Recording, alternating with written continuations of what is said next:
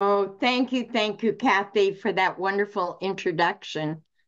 And thank you, attendees, for taking the time to attend today.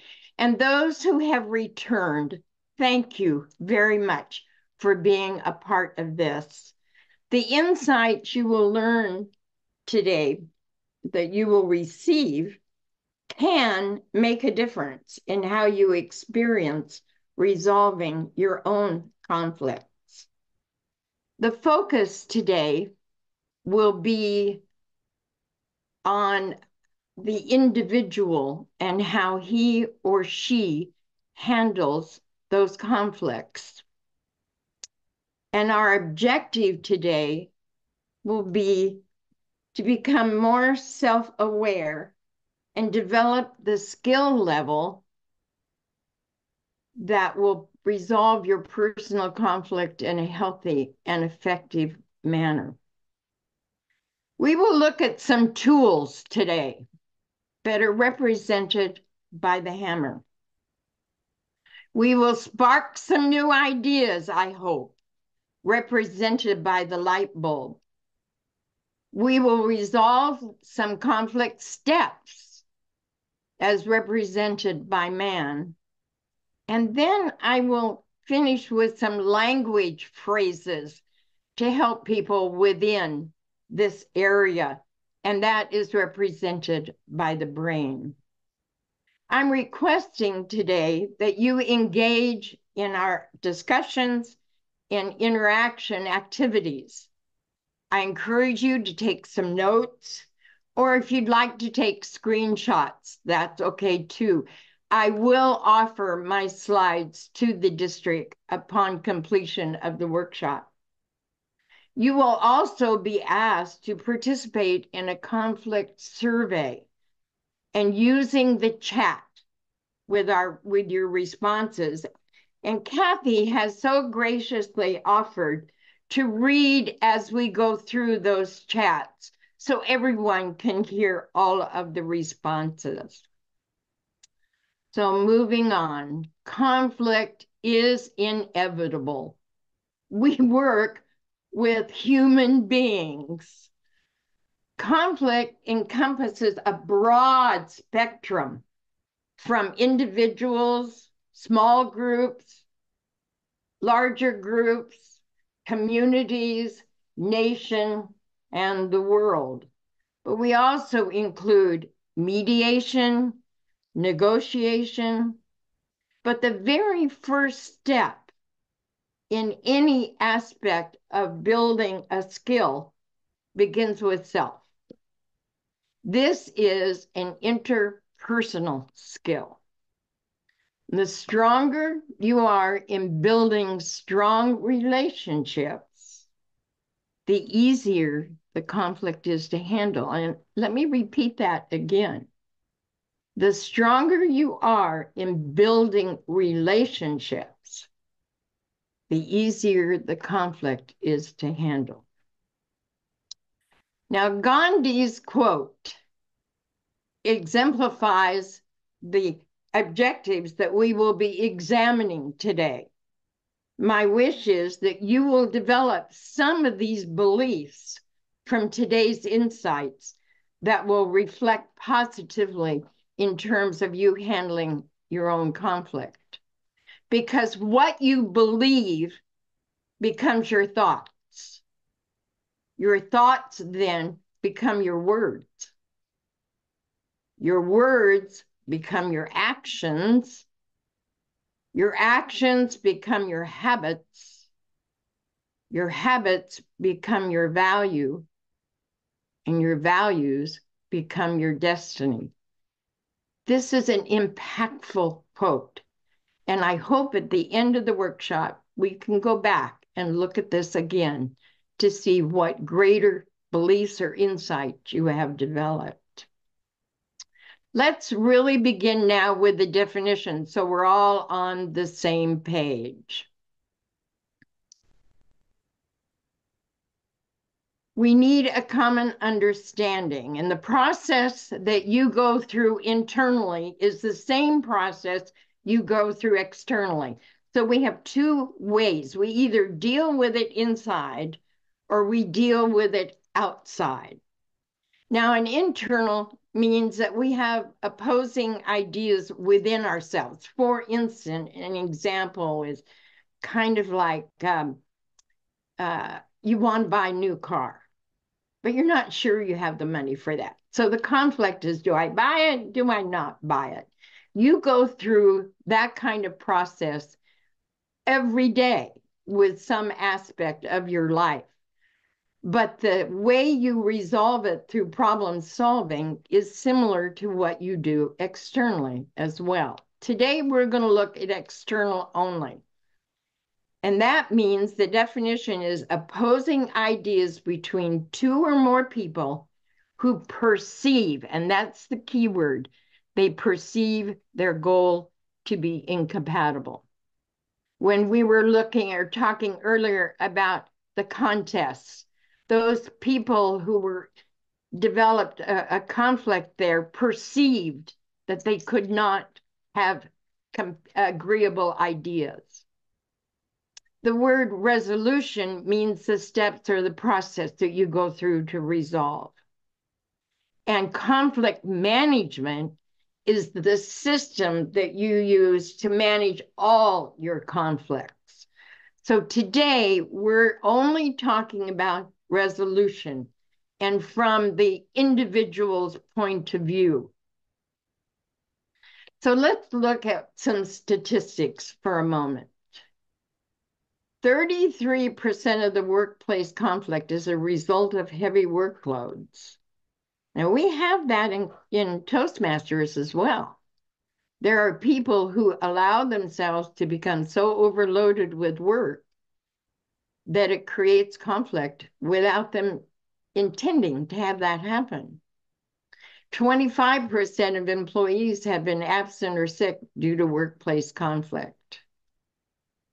9% of employees have even seen projects fail because of workplace conflict. We've also seen that in Toastmasters.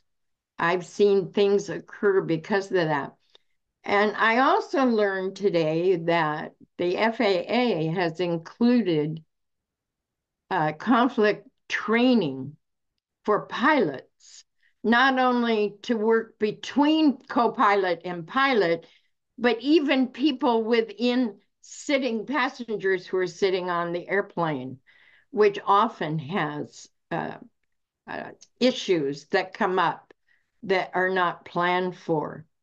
So all transportation, and I'm almost sure that there is not an organization today that isn't doing something about conflict. The problem is that they tell people what to do, and then people haven't internalized the ideas or the insights. And then when it occurs, they don't know what to do. So I hope today that you will take a look at that so that our statistics within our group will go down a little bit. And to do that, let's find out what this group thinks. So I'm going to let AJ put a link for you to go to the survey, and she will tell you what to do with that. So let's find out what we think. So AJ, go for it. Thanks so much, Charlotte. Yes, we're bringing up the Charlotte's Conflict Survey. This is provided by a group called Mentimeter. So you can take your phone right now and point it at the screen and take a picture of that QR code you see there, and it will immediately open up to Charlotte's survey. If you don't want to do it with your phone, we invite you to use the chat where I will be putting in the link to menti.com. Simply join us at www.menti.com and use the code 8730-1816 to join us in Charlotte's Conflict Survey. Again, that code at menti.com is 8730-1816. Now that we're all set up, we can go back and have Charlotte take us through the survey. Charlotte. Thank you very much, AJ. The purpose of our survey today is for us to look at and evaluate the comfort that you have with stress. Also, looking at evaluating club or team culture. Think about this as you relate to your own club or your own group that you might be working with within Toastmasters or any other organization. And then becoming a better teammate. The more you understand how you function, the better it will be for everyone else. So, the first question for your consideration is, how do you handle conflict? You have 4 responses. The first one is, yes, you always handle it. Maybe yes, you do it sometimes. No, almost never. And then there are those that never handle conflict. They just let it go by. Well, it looks like we have some pretty good, the majority of people are on the yes side. They do handle it sometimes. I have more accounts of people who handle it always, and that's good. But we also have some people that don't handle it often. So our next question for your consideration will ask you how much you agree or disagree with each question in relationship to conflict. You ignore conflict, sometimes you engage, you're a middle of the roader, your comfort with conflict, you initiate conflict, or you just hate conflict. So it looks like we have a good number of people that are middle of the roaders. So that's good to know. Take a look now as we move forward of where you might want to just grow a little more towards strongly agreeing, where you really maybe will be more comfortable with conflict after hearing our comments and gaining insights today. So I thank you for participating in my survey.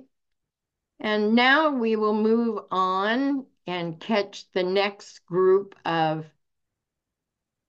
for this. So give me just a minute and we'll go right into here and move into the next section.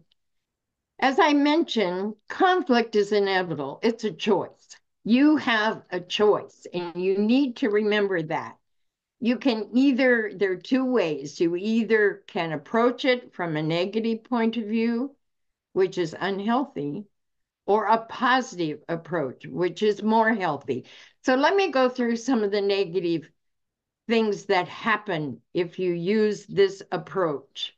And you know, you've been with it, but there are some things that are coming out more readily now in terms of wellness. It does lead to violence, and it doesn't have to be heavy violence. It can be a small, subtle violence. Sarcasm, that kind of thing can be a very subtle violence. It also, the stress harms the body physically. We have a chemical, not only does it go into our body with adrenaline, it also goes to the cortex of your brain through norepinephrine, which causes you to block. And so making decisions when you're under high stress is very difficult. I learned that when I was voted in as district director for 100. The stress really hit me, and I had a minor heart attack the second month that I was in district directorship. I really didn't know what that stress was doing to me. So I had an idea, but you know what I did? I ignored it. And that's not healthy. So I want to make sure that we check this. Okay, there's a question. Oh, you want to read that, Kathy? AJ has something for everyone there. I see it here. The question is, Does this mean that if we rated ourselves as avoiding or hating conflict, it means we have a negative approach? Could be, absolutely. If you're not attending to the problem, yes, it creates even more stress that you may not even know it's happening. So it is better to handle it and handle it in a healthy way. And let me go, it does undermine communication, relationships, uncooperativeness, you're not resolving the real issues. But the thing that is so great is that it's really hurtful. And we are not in the business of hurting people. So we want to choose the positive and healthy approach. If you are using and resolving your conflict in a healthy way, it can be very creative, not only for you, but maybe for the team you're working with. And it's also innovative. Ideas that would never have come up as a result of conflict and discussion. And I'm not talking about disagreeing. I'm talking about going beyond that it is really a difference of opinion perceived. It supports the body physically with serotonin. It strengthens communication. The other thing that it does is some people often will hold in their feelings. And when you're resolving conflict, it releases some of those pinned up feelings that they haven't had the courage or they haven't had the time to share. And of course, it leads to solutions. One of the things that happens when you're making a positive choice is you stay in solutions, not the problem. That's an important factor. And then, of course, it helps for growth to do that. So moving on. I have another question. Yeah, good. From AJ. Conflict and conflict management is highly used in high-tech development teams. That's a comment. Great. Yeah, thank you, AJ. And please feel free to add if you have a comment that you want to express. Remember, this is interactive, so want to make sure that you have time to share. All right, some of the causes, and these are really an interesting aspect because most of the time, in my experience with conflict in schools, in nations, when I worked with Arab and Israeli students, misunderstandings and sensitivity was number one. They misunderstood the language that was being used. So one of the things that you really want to look at is what language, what words are being used. And do you, as a part of this conflict, do you understand those? And we'll get into the language phrases in a little bit. Sensitivity. Some people get their feelings hurt really easily. And so you need to be aware of that. Prejudices and biases. We all have them. Do you know yours? Are you able to list and prejudices that you have and be able to admit to them? That is part of the process of learning who you are. And we all have them.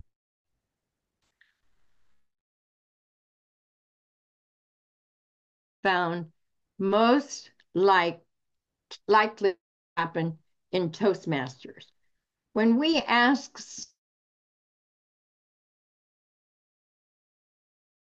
someone to do something, our expectations are, or we're not real clear.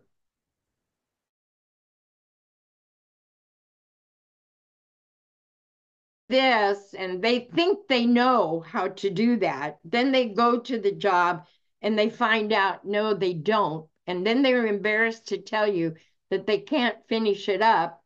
And so now we have a problem. So unfulfilled expectation. Watch what you expect people to do on your team and the language you use to give directions for that. And differences in value, culture, and perceptions. And I'll come back to perceptions in a minute. Differences over facts and priorities. One of the things that I recently encountered in the last couple of days having to do with contests is priorities. Some people think money is the most important to charge for contests. Some people think it is not.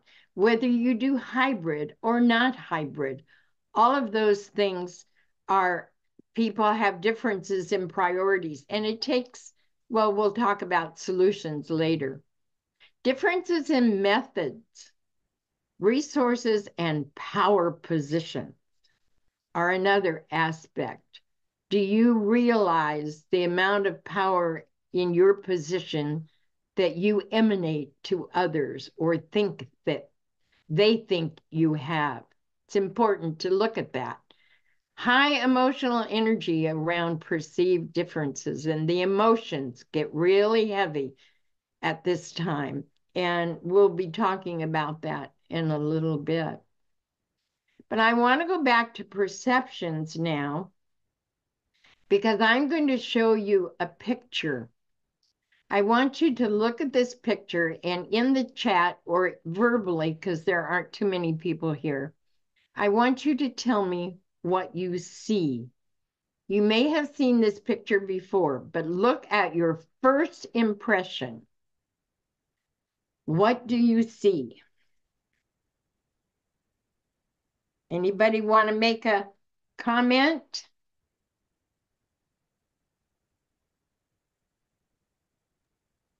I see from Arifa, young lady, from Kelly Okay, Redmond. excellent. Anybody see anything different? And Kelly sees a woman. And What kind of a woman? A young woman. Okay, great. Diana sees a young lady, AJ, a beautiful young woman with a choker necklace. And Okay. yes. And then Okay. now Arifa is able to see the old woman. And Oh, did somebody see an old woman in here? Diana D, do you see the old woman?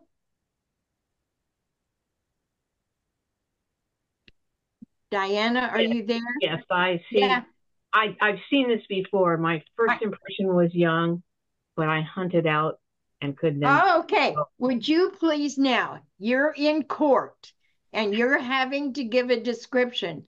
If you want someone else to see what you see, would you please describe about the old woman so someone else can see that as well?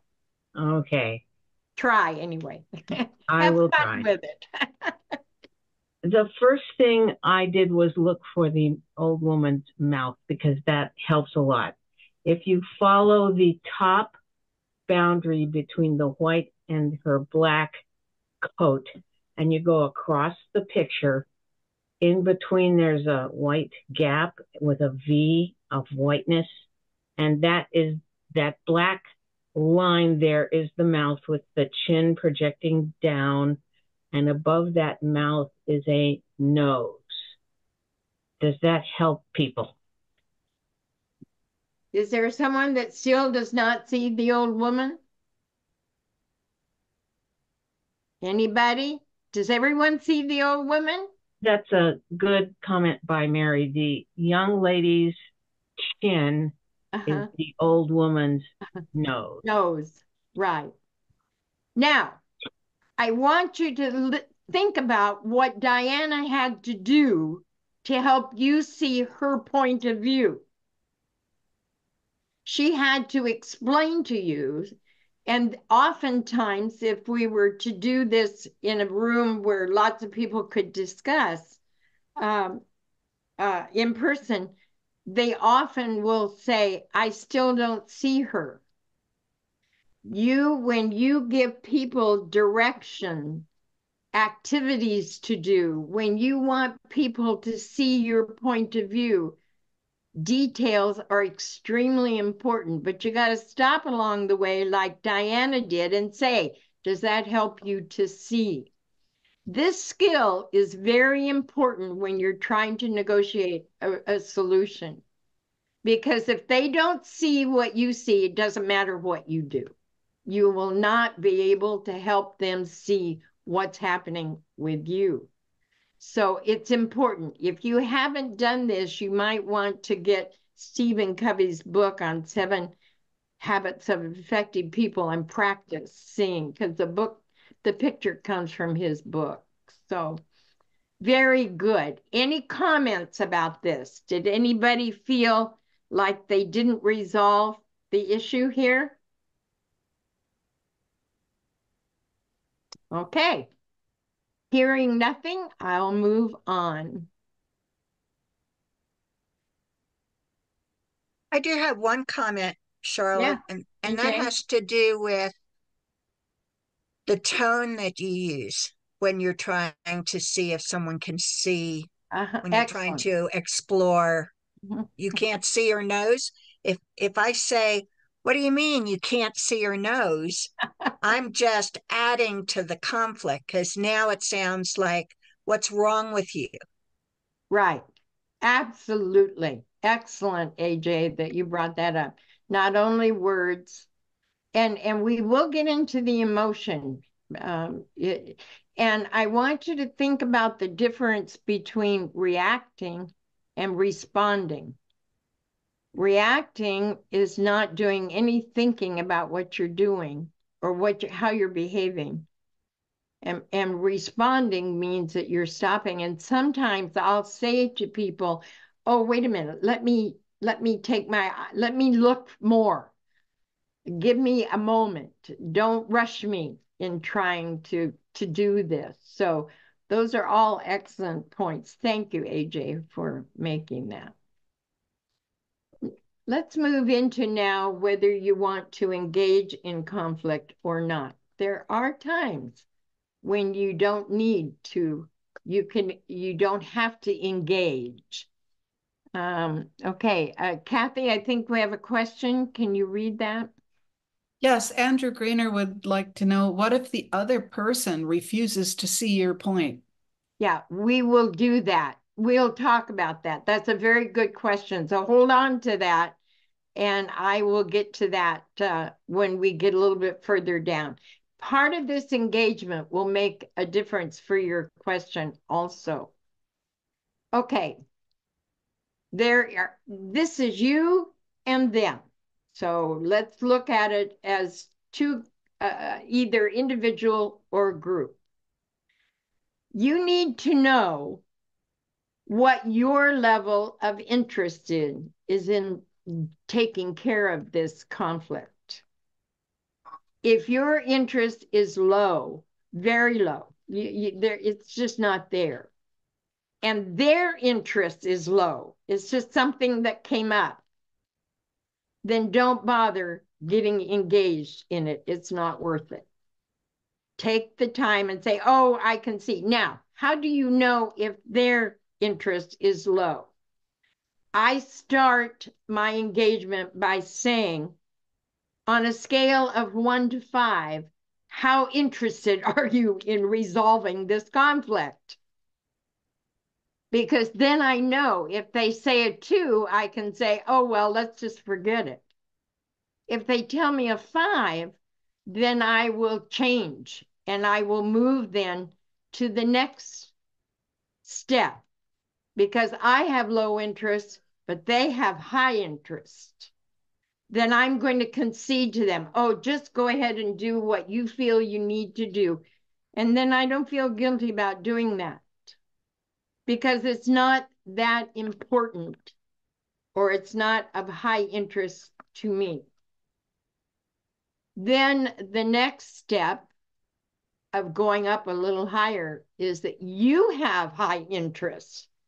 I have a high interest, but they have a low interest. Then now is when I am going to advocate for my point of view. And Andrew, your question can be answered somewhat in this point. Before I ever start to advocate, I ask them if they are willing to listen to my point of view. If they say, no, I don't have time now, or no, I'm really not interested, then I don't waste my breath, because it isn't going to work anyway.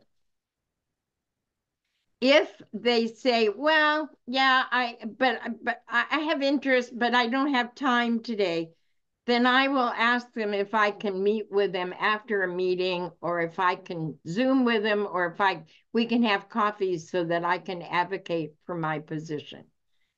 This is a good opportunity to do some teaching of your perception. But again, you're going to ask if they're interested, because if they're not, then you're just wasting. Now, that doesn't mean that they may not be interested later. Maybe after they've seen you do what you're doing, they may come back to you and say, hey, you know, I noticed that you were doing this, blah, blah, blah, whatever. I think I might want to know more. I've had people do that where they've come back to me later, and then I can even advocate more from my point of view. I always make sure they understand my language. They understand the words I'm using. And sometimes I've had to bring my language down. I'm not, you know, those of us who are academia, we tend to use words that half the population doesn't even understand. So you have to learn to bring that language down, or you try to keep it where they feel the most comfortable. And then the last step on whether you are going to engage or not has to do with you both have high interest. This is going to help us. It's going to make the club better.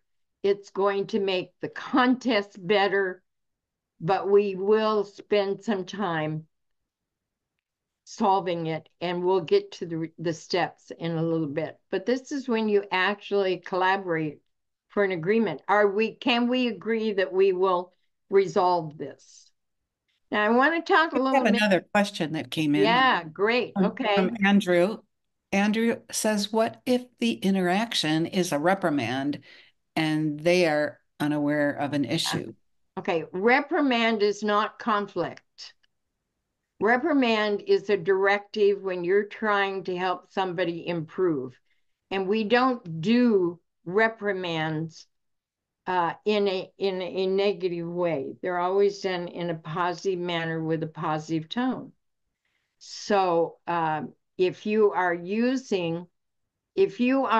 criticizing somebody, and particularly in Toastmasters, we don't criticize.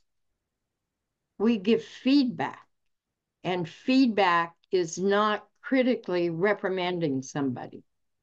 Now, if somebody's reprimanding you in that process, you can just say, I'm sorry, but this is not a good time for me to resolve. I need to do this when we can talk in a more positive manner. And you walk away. Does that answer that, Andrew? Andrew, can you come? Okay, great. Thank you.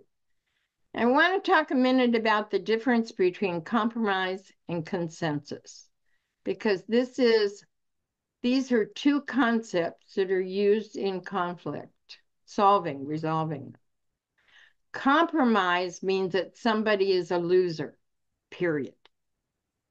Somebody has to lose in a compromise. You have if I win, but you don't get everything you wanted, you are losing. I'm putting you in a loser position. So it's better to move to consensus, although you can use both. Consensus means it's a win-win process. I'm looking for you. What will help you in this situation so that we both can walk away feeling good and that we have developed consensus in this idea? That's important. I also want to share that leaders need to use these two concepts when they hold DEC meetings or when they are voting on something, because oftentimes it is a good idea to explain the difference, because there are some people who give up or they lose something and then they walk around like a loser afterwards. And so they have, what they've done is resigned to being a victim. And that's an important aspect. You want people to walk out of any voting meeting. They don't have to agree, but you want them to feel that they're not a loser either. Now, one of the drawbacks about doing a consensus is it takes time. It is not something that can be done immediately. It takes more discussion, it takes more understanding, it takes longer. But oftentimes, when I have led meetings and I want a consensus in that meeting, be it a trio meeting, be it a deck meeting, be it an annual meeting, whatever, I will set the goal that I'm shooting for. If I want consensus, I will say, I want consensus in this decision. If it takes more time for us to come to a consensus, all right. That lets people in the meeting know what your expectations are, and they may be more willing to resolve the conflict if they know your goal is, particularly if they respect you and they feel that you're being honest, they may go with a consensus and not walk out feeling like they're a loser. Now, I'm not saying that works 100% of the time, but I think a leader needs to have some goal so that we don't end up arguing and spending time doing conflict in a deck meeting or in an annual meeting or something along that line. And even between two people, that's an important aspect. Okay, I'm going to go to one more. So far, tell me what you think while I move to the next section. Tell me what you're thinking. What do you feel? What have you heard? What's happening with you? Anything? Well, I have a question. I have a question, and that really has to do with if there's a breakdown of communication completely, what is the best way? Obviously, conflict has started. You're sensing it, and you're sensing that there's a complete breakdown of communication. What's the best way to get that ball rolling again?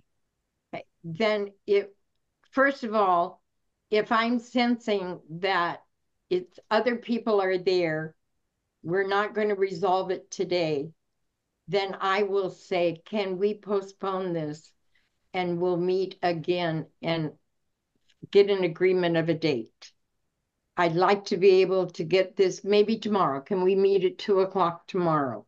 You give them a time and a place that you can do that. Can we get on Zoom? Can we make a phone call? Are you okay? If somebody is so upset or so angry and they say no, then you ask them, when can I expect that we would be able to resolve this? Because it needs to be resolved. There has to be a need there because I have a high interest in that. I'm thinking along the line of dealing with contests. That's a high interest for us. And if you are just going to say, oh no, forget it. No, because contests are important. So they're high interest there. So I think if I would give somebody 24 hours and then come back to them again. I often try to have them meet me in places that have a nice environment, like at a coffee shop outside, or someplace where they feel non-threatened. I find that helps also.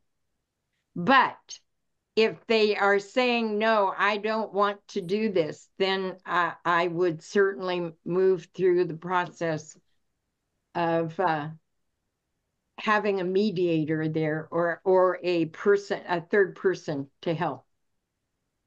And then that's another whole skill of mediating for two people or a group that's not going. Does that make sense, AJ?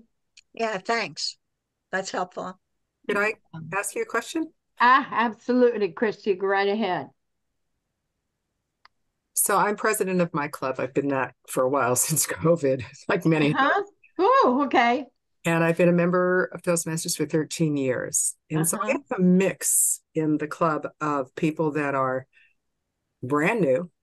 And quite honestly, because of Newport Center's reputation and the people I learned from, starting out with Colette Gardner, who was sort of an icon in the whole organization for many years. Some of the greatest speakers that I've heard in Toastmasters have come out from that Newport Center group. There are people, 30, 40 plus years in the club. And so I was brought into Toastmasters from a very high professional manner. And you either played by the rules or you were out. And so with new people coming in, there's a little slipping and a sliding because you don't want to blow them off. And yet you want them to adhere to the principles that have been successful in the organization. Where I'm going with this is there's a particular person that has not even on the board, by the way, has asserted, well, that's how that person wants to deal with, let's just say the counter is deciding not to ring the bell unless they've done 3 in a row and then they start. And that's not been our principle. And when you say consensus, would you recommend as the president of an organization that you throw it out to the table, meaning, well, we've got, X amount of people in the group, and how do you feel about that? Or do you take them aside for coffee like you're suggesting? As president, the executive board can make a decision about that. It's probably in our charter somewhere, or maybe it's some rule. I don't know, but it's always been that way for the 13 years I've been involved. And I'm just curious how you would handle that, because I know that the members are not getting as good. I mean, that and situation is one of the first things that we learn to conquer. And so I don't want to be changing rules that I know already work. So what would your recommendation be? Okay, Christy, one of the very first steps I would want to know is, what does this other person think? And I would not do that in front of other people. I would pull them to a side after a meeting or sometime and say, tell me a little bit more. Now, I'm going to give you some language phrases shortly to help you dig that kind of stuff out. But you cannot resolve anything until you understand what their thinking is. It's what do they perceive here? Once you have the idea of perception, then you determine what is the best way for you, for your club. And it may be that you discuss it in executive meeting. How does the executive team want to handle this situation that has come up? If that person is on the board, I would give that person an opportunity to share their view. They're not on the board. Yeah, then I would have the executive team, then I would announce it to the whole club that the executive team has made a decision that for this time, for this period, for this till June, we are doing this. And we want the cooperation of everybody. Okay. So that's basically asserting the role as president. Yes, you are a leader. You are that, and that is a leading strategy but you didn't make that decision alone. You have the team behind you. Although I have 3 roles. Yeah, well, I understand that too. Yeah, but did Charlotte, that help? Yes, go ahead. When there's a break, I have a comment in chat that we haven't talked about. Yeah, go ahead. Go ahead. All right. Kelly Redmond recommends a book that she has read called Wait, I'm Working with Who by Peter Economy. If you've ever heard of it, I don't know, but it tells you how to use consensus with a toxic environment or someone. Excellent. I'll have to read that. I haven't read that. That's great. Thank you for that suggestion. Thank you, Kathy. I also recommend, when I get to some strategies, there's getting to yes is another one that is very well done, and TI uses it for their conflict process. Well, I also wanted to say, Charlotte, in regards to the issue that was raised by, was it Christy? Yes. Okay. Truly, what she's talking about, what she's encountering, is similar to that slide that you had at the beginning of your presentation that has to do with expectations and different cultures. Many times when a new person comes into Toastmasters, they don't get all the things that are going on because we're coming in with our outside world values. We're coming in with our business values and a number of different cultural things where it would be considered an embarrassment. As an example here, it would be considered an embarrassment to blow a whistle or ring a bell or do anything when someone's trying to speak. And that could be what causes the new person to sort of sit there and go, nah, I'm not doing that. I can't do that. And now we've got conflict that's building unintentionally, right? We need to, as you say, understand why that person is feeling that way. Yeah. Before we get into, yeah. Last time I checked, I'm the president and you're not. So this is the way it goes. Absolutely. It's, again, it goes back to the old woman and the young woman. You cannot resolve anything until you understand the other person's thinking. And oftentimes we in leaders tend to want to make sure that they get what we want to say, but we don't take the time to understand what they're saying either. We're so set or rigid in our ways that we're not open. And I think it's extremely important for us to be open. But the important thing is to remember that we have values. And we need to remember integrity is one of those that Toastmaster deals with. So we want to remain, that's a goal, that a value that we have. So our thoughts, our actions, our beliefs, all of that have to coincide with, and maybe what we need to do periodically is to have a speech on what those values are and what is the behavior that happens with that. And I know that oftentimes when we talk about the mission, when we read the mission of the club every time, I have found that new people don't even know what a lot of those behaviors are. So having a speech and breaking that down, because those become your standards by which you measure what we do and how we behave. Thank you, AJ, for that. Well, let's go into the process of resolving. The very first thing that's very important is that you plan. You do not enter a conflict without having thought through how you want to do this. You need to check to make sure you're okay with the steps before you ask someone to do what you're asking them to do. And you know, you can't give away something you don't have. So if you don't have a good understanding of what you think or what you believe or what you are, how you are behaving, you can't ask other people to be different because you're not there yourself. So planning and preparing is very important.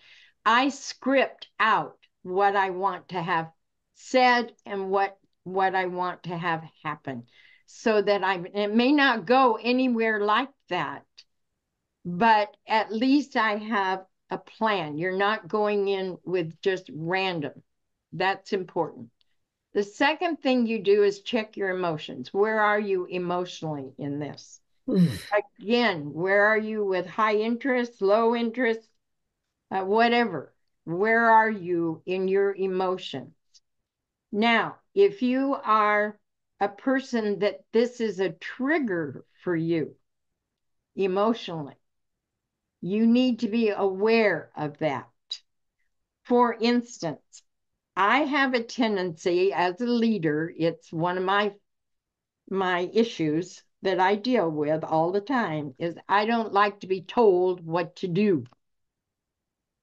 That's one of my prejudices and biases. And my emotion immediately is to say, no, I'm not going to do that. So I've had to learn as a leader to take a breath, think through how I want to respond. And sometimes I've had to have that person wait at least 30 seconds while I do that. But I've had to practice in front of the mirror so that I feel more comfortable doing that. I recommend that for everyone. The third step you do is to clarify the issue. You need to know exactly what the problem is because you're going to present that problem and make sure that they agree with that because they may perceive the issue completely different than you. So if you're going to come to some understanding, you have to clarify the issue. You have to agree to what the problem is. And then you have to set an intention. We want to resolve this or do we not? Is it too painful? Are we going to do it today? Is it going to take a couple of weeks? Is it going to take a couple of months to do that? So you have to plan. What is your intention? That's an important step. And then you explore options. And this is when I brainstorm together with the individual and I will say, what do you think our solutions can be? I always put myself last. And if you haven't read Simon Sinek's book on Leaders Eat Last, that book probably will help you to understand that you always give the other person the go-ahead first. You do it second. You don't impose yourself on them immediately. So you explore options, and then between the two of you, you pick the best option. Now, you may not come to an agreement at all. If you can't come to an agreement, you agree to disagree. And that's okay too. That's a solution. You will never come to the point that there are times when that will be okay, where you just don't disagree, or you will continue to disagree. And then you do it with a smile. One of the things that my teachers told me when I was a principal, and it worked well for me, and it's worked well for me in Toastmasters, is that I behave with the 3 F's. I'm friendly, so I smile anytime I'm talking. Doesn't matter whether it's negative or not, I'm smiling. And it's genuine. I try to be friendly in whatever tone or whatever. The second one is that I'm fair. I want a win-win situation. That's my goal. Doesn't mean I'll reach it, but that's my goal. The third F is that I'm firm with my principles. I will not sacrifice, nor will I do anything that goes against the values that Toastmasters has, if it's a Toastmasters activity. So, any questions about that? Okay, let's go on and look at some strategies, and I've got to move along so we get through everything. Separate people from the problem.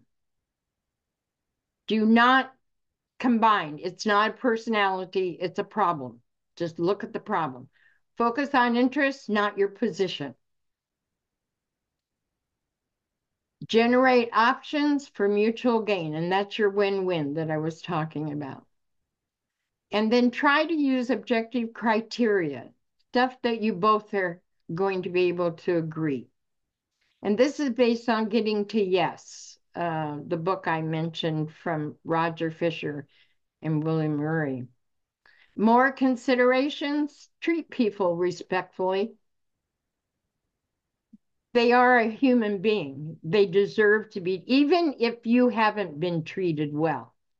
Rise above it and treat people respectfully. Again, AJ mentioned about using the positive tone. Use active listening.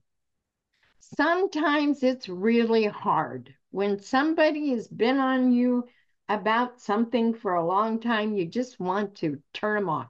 And as a teacher, I learned to turn people off real quickly. I can be doing other things and working with one student while there's noise going on in the other part of the room.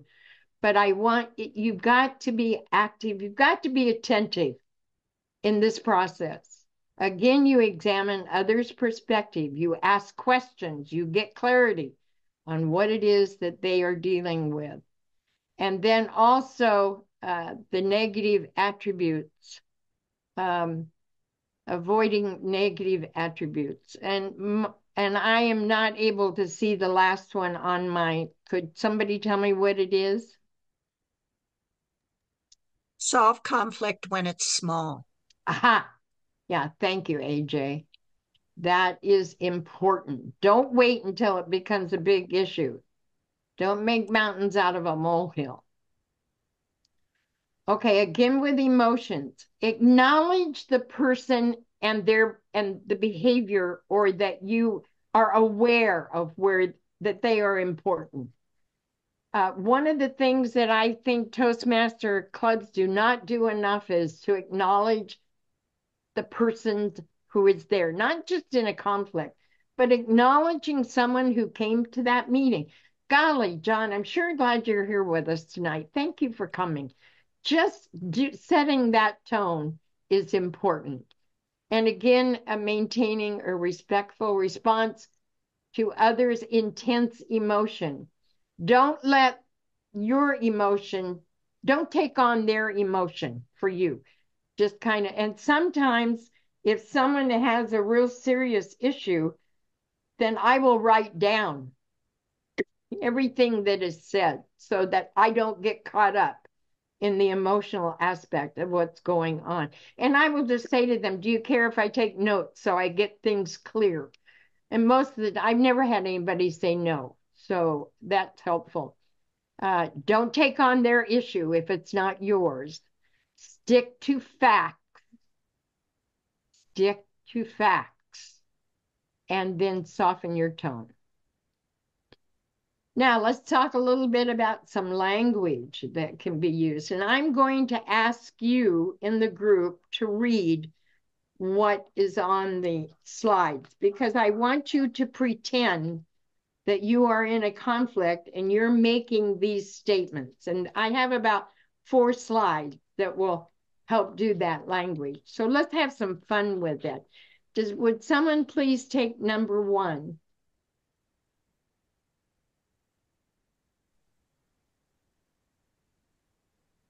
I need Thank you for your information. I want to take some time to think about it.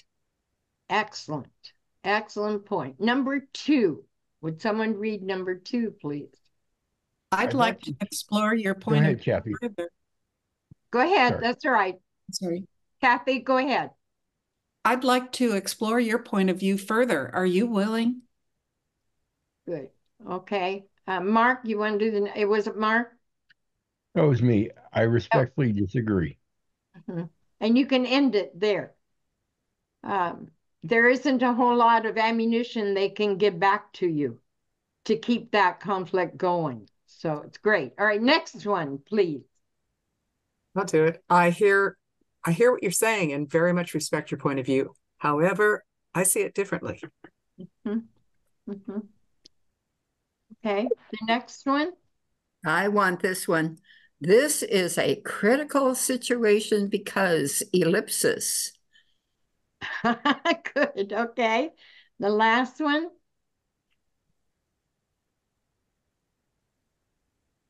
I'm sorry. Someone, please. I'm sorry. I'm sorry. misunderstood. I'm sorry if I misunderstood your intent. Can we go over it again? Good. Excellent. All right. Now let's try one more slide with this. Next one, someone, you can Sophia, repeat. go ahead, Sophia. Yeah, I know you want to do a good job. Let's work this out together. And of course, you're leading them with a positive. They could come back and say, no, I don't want to work together, but most often they won't because you've led with a positive. Good. Next one.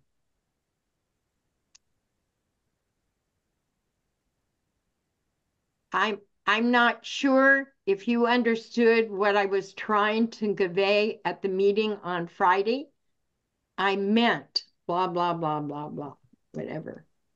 Okay. So what you're doing is you're letting them know that you didn't understand, but this is what you were trying to do. The next issue, please. This is how. Someone? This is how, Go Go ahead. ahead. this is how I see the issue. Can we come together on this? Aha, excellent. Next one. I sent you an email and made a follow-up phone call, but didn't hear back. Did you receive either of them? Uh-huh. I'm checking for understanding here. And that brings up a very important point. If you want to make sure that somebody understands what you have said to them, there are a couple of ways you can do that. It's called checking for understanding. You can ask them in a nice way what they heard. What did you just hear me say? Because you're checking to make sure that you said what your intent was. Another way to do that, whenever I ask someone to, I will say to, let's say I would say to Sophia, Sophia, I would like for you to tell AJ what you heard me tell, what I heard, what I said. What would you say to AJ if you were to tell her what I just commented? That gives it like you're telling someone else. So it's another way of making sure that you get a better understanding. It's called paraphrasing back what they have heard. And if you're doing active listening, that's an important part of this. Now, if you want them to elaborate more on what they've said, you can ask these kinds of, or make these statements or ask questions. Do you have additional thoughts? Or share with me additional thoughts. Is there anything else that I should know once they've explained that? Or I'd like to know how you feel about. And Chrissy, this is what you could do. I'd like to know how you feel about such and such and so in talking with your person about our counter. Or perhaps you could tell me more about. Those are lead-ins when you want to gain, you want them to elaborate more on their explanation of anything. And then clarifying statements. These I use all the time. What I hear you saying is, this is my perception of what I heard you say. Could you give me a specific example of your idea or what you're trying to tell me? Give me more specific things. Or I'm not sure I understand what you're saying. Can you say it again? Do you have a particular solution in mind? Those are all very good statements to help further the language. Those are great suggestions. I've been, Dr. Noggle, as you are going through those, I've been repeating them, voicing them out. Those are great, great, great statements for all of us to practice and use. Thank you so very much. You're welcome. Now, this is reflective. I don't think we as individuals do enough reflective on our own behavior. or what we sound like to somebody else, or how we are perceived. And so if I want to reflect on what has been said, it sounds as if you really you have a high interest in what we're doing. It sounds as if you really want to solve this based on what you have said, or it sounds as if you really want to ignore this conflict. That's what I'm hearing, those kinds of statements. Do you think it's a good idea if we do da da da da da da da? You believe or think that? I always, if somebody makes a comment that I know that is a belief that they have, I will clarify that that is a belief. Do you really believe that? Is that really what your thinking is? So those are some good reflective statements. Now we're going back to Charlotte, I just had a aha moment here on that other slide. I love aha moments. What? Well, we have this module in Pathways that's called the active listening module, where you're supposed to run table topics. I don't know if you can go backwards to that other slide you were just on, but yeah, I can go back. Imagine, if you would, we're running active listening for reflective statements, and say the theme is love is in the air. How do you feel about Valentine's Day? So I asked this as the table topics, but I'm practicing reflective statements as part of my active listening project. Mm-hmm. So I asked Mark, what do you think about Valentine's Day? Go ahead and unmute and just give me your first thought. I shrink in horror from it. Like most guys, just joking. It sounds as if you're really scared of the entire idea of Valentine's Day. Just joking, So I'm just playing into the male stereotype that you all have. Exactly. So now we've got more communication going, Charlotte. So I see how this could be used with the active listening project and learning in fun environments, right? Taking a theme like love is in the air, but really practicing reflective statements that we can use in conflict situations or diluting conflict situations. Yeah. But remember, thank you, AJ. That's an excellent idea, and I might use that for my next club table topics. Charlotte, can I ask you a question? Yes. I like I said, I've been in the club for a long time, and I've never ever seen a situation where anyone has ever asked someone to leave the club because that bad apple can spoil the whole group thing. I'm just curious how do you feel there's always a method such as you've described today to deal with when you see something becoming toxic, and you've got to look at the better of all the people in the group as well, because they feel it too. And I'm not saying that about this particular case, but it brings to mind the question I'm asking, and I'm just curious. I have experienced that in one of my clubs when I was president. We had an individual that had some issues, mental issues, and she would explode often at people. Other times she was okay. People have issues that you don't even know about them, but she would explode often. She had been spoken to by her mentor. I asked her mentor to talk to her first. And then I sought some help with some other people, whether I was on the right track. But I finally, when she picked up a pen to hurt someone with it, then I made the decision to ask her to leave. But we had dealt with conflict. I had taken her out for coffee many times, but she was not on medication, and she admitted to me she was not. And so until she got on her medication, I told her she could not return.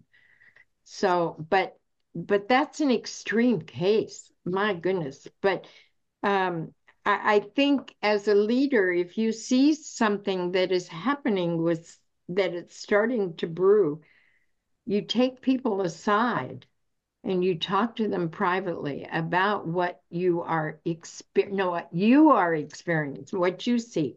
And so you use I statements, not you statements in that. You say, I'm seeing this behavior. Do you see yourself doing this? Is this something that is common outside of the club? Help me understand what's going on. What am I experiencing right now? So that I'm getting more facts. I want facts about what's going on. And again, that's all communication. It all comes down to communication and how well I can listen, how well I can ask the right questions to get the information I want. Because you do not have a right to explore parts of their lives that are private to you. You just don't have the right to do that. So you have to be able, that's why it's important to plan and get your questions down of what you want. You write them out so that you know what you're doing and not doing it off the top of your head. Does that help? Yes. Gives you some, yes, and we do have that on occasion. All right, going on. I want to go back a minute. Now I'm going to ask you what changes, maybe, learning means you go from point A to point B. You entered this workshop at point A, and my delivery tried to move you to point B to see if there are some changes or some ideas or things that you learned that you hadn't thought, or maybe even reinforced you more than what you had. So I'm going to ask you to share with me now your thoughts, looking at the objectives, looking at the tools that we had, looking at the ideas that we sparked, looking at the resolving with others, and the use of the language. Looking at those 4 areas, share what you have taken with you or what you might use in the future that will make your beliefs stronger, your words better, your actions stronger, habits, so forth. So I'm going to open it up to anyone who would like to begin, because I really want this feedback from you. Otherwise, you have not been as actively involved as I'd like you to be. So share what you're taking away or what you've learned. Charlotte, run for Congress. No, thank you. That's too much conflict. No. I think you could solve it. You could solve the conflicts, or at least. Charlotte, I have one. I wanted to answer your question, if I may. You may. I was in the last lay session that you did, and between those 2 times, I just reinforced what you said the first time to me. And what I picked up from this is that there was a conflict in one of my clubs years ago that I did not handle as properly as I should have. I did not ask the person their opinion.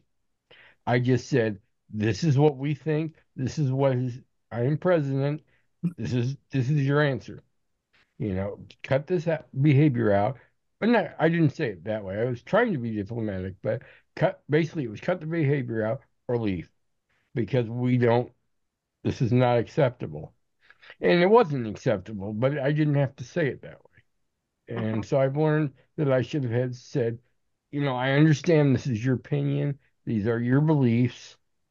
But in our club, it was called the Contrarians, and we had a motto that no topic is taboo. Unfortunately, it got into right-wing politics a lot. And that was his only go-to thing he was every utterance out of his mouth had something to do with it. And then it became attacking other people's opinions. And Okay, that's when I had to step in. great. Thank you for sharing that. So can you name something specifically that you would do differently? I would certainly say to him, I sent an email to the group and said, basically that our shared values are this, and when those share, and the shared assumption is because we are a club that has controversial topics, that we all can say that in a safe environment. When that assumption breaks down, feelings become hurt. Now, I should have said it to him first, and then Okay, an email to the club. good. All right. Thank you for sharing. Someone else? Charlotte, there was a chat message from Kelly. Okay. Okay.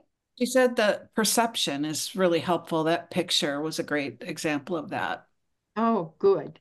Yeah, it really gets into the detail to move somebody from one point to another point.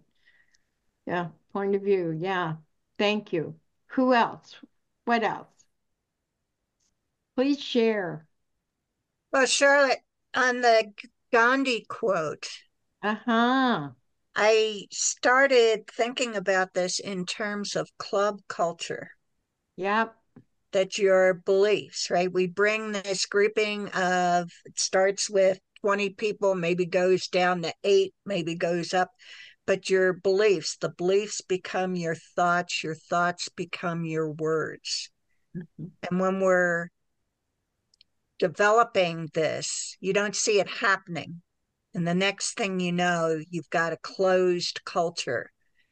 And the new person comes in and they're never going to fit in to that club unless we're constantly checking ourselves. And perhaps maybe that's the reason why we ask clubs to do the moments of truth. But maybe what we really need to do is to recognize Gandhi's quote at the beginning of every meeting, that your beliefs become your thoughts become your words become your actions. So let's have the best actions we can have during this club meeting. If you start, thank you, AJ. If you start examining people's behavior, you can figure out pretty much what they believe because they are exemplifying those actions. It's really interesting. People who read other people have learned how to do that. And then you validate it by asking, gee, I see that you did this. Do you believe about that? And you can validate whether your thinking is on the right track or not. I think educators become very skilled at doing this because we read people all the time. And and I can pretty well, if someone is acting in a way that doesn't fit the beliefs that Toastmaster has, then as a leader, it's your responsibility to help them understand how we behave and how we act in Toastmaster clubs. Okay, anyone else? We do have another chat message. Okay. This one is from Mark Laverne, and he says, the various sets of phrases that Charlotte shared during the last third of her presentation to be used in chat sessions with someone you're trying to understand better were very, very helpful. We should all study them, practice and internalize them, and have them ready to use when the situation warrants. Excellent. Thank you, Mark. Andrew Grainer just typed in he was unable to see the old woman, but he has said he has visual perception issues, but makes him think that he needs to ask more trusted advisors before going to attempt to resolve it with people. Okay. Well, anyone else? I don't want to end this if someone is still dying to share a communication with us. I appreciate you being involved. I want to thank the team. I want to thank you first for being a good participant, but I want to thank my team. Mark, thank you for being our tech person, and Kathy for being my room monitor. AJ for partnering with me. I really appreciated that. And Kathy, thank you for inviting me to have this opportunity to share. So I will return conduct back to you. Thank you, Dr. Charlotte Noggle, for this wonderful session today. I hope everyone here in the room really enjoyed this session today. And please remember to thank Charlotte for this presentation. Provide your feedback in the link that Mark Laverne has shared in the chat. Thank you. Okay. I have one last question, Kathy. Sure. For the situation that was identified by Christy, where she's got conflict that's building up in the club and she's not quite sure. She's a 13-year veteran, but for some clubs, it's the president's first round. Can the district help out? Does the district have resources? Do we have like a mini Charlotte in a box or something like that that can help if conflict breaks out in a club? I'm available. There's a need for Charlotte in the box sometimes. I will be available if someone really needs to talk through something. I'd be happy, and I am very careful about not talking out of school. Yeah, Mariana? Yes, thank you.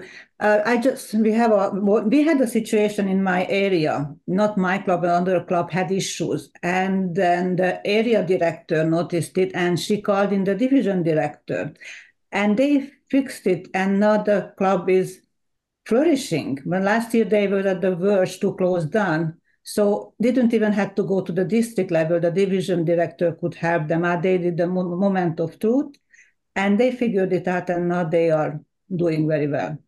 Good. Thank you for sharing that. I'm glad to hear that. Well, I'm glad we've got a place to go if we need a shoulder to cry on. I'm glad we've got yours, Charlotte. Thank you, AJ. Absolutely. Thank you. Okay, I think that I agree with letting Charlotte. you out With 4 AJ. minutes early. Okay, Kathy. Thank you, everyone. Because as club president, when I had that conflict, I felt way out of my comfort zone and way in the wind, just flailing, not sure who to call or ask. So it led to more sleepless nights than it should have. So I'm glad you're around, personally. Thank you.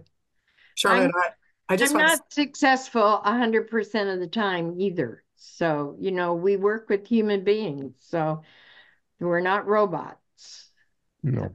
Charlotte, I just wanted to express my thanks for your presentation. I agree with the person that talked about the tips that you gave, and they're very helpful. I can see exactly how that would work, and I appreciate it. Thank you. Mega dittos. Mega dittos. Thank you, Christy. Thanks. Speak for all of us. Yeah, thank you. Yep. All right. Have a great rest of your weekend.